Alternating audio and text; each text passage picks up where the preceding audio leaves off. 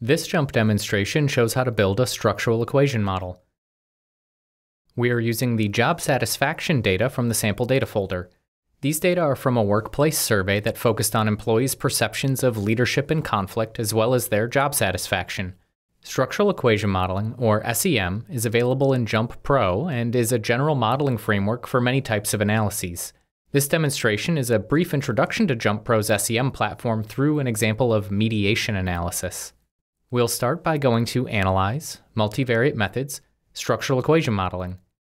Our analysis will focus on the relationships between leadership average, conflict average, and satisfaction average, so we'll place these three variables into the model variables role and click OK. We'll model the effect of leadership on job satisfaction both directly and as mediated by conflict. We'll begin specifying the model by selecting leadership in the From list and satisfaction in the To list, and then clicking the single arrow button to build a regression of satisfaction against leadership into the model. This effect has been added to our path diagram on the right. We can use similar steps to specify conflict as a mediator in our model.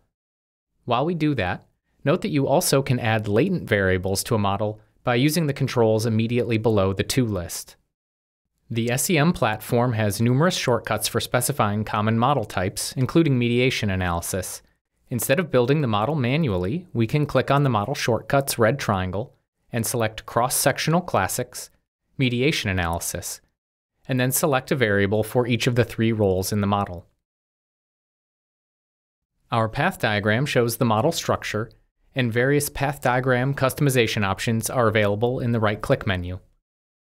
We'll give our model a name, and then click the Run button to fit the model. Parameter estimates are added to the path diagram, and full statistical results are provided in tables to the left. The regression section shows that all three regression parameters are statistically significant. The direct effect of leadership on satisfaction is positive, indicating that better leadership is associated with higher job satisfaction. The two effects involving conflict are negative, indicating that better leadership is associated with lower conflict, and a reduction in conflict is associated with higher job satisfaction. Further outputs for this model are available under the red triangle. For example, we might select total effects to assess the total effect that leadership has on satisfaction through both the direct and indirect effects. Note that you can fit and compare multiple models within the same SEM window. All fitted models will be listed in the Model Comparison section, and nested model comparisons can be performed by selecting nested models and clicking Compare Selected Models below the table.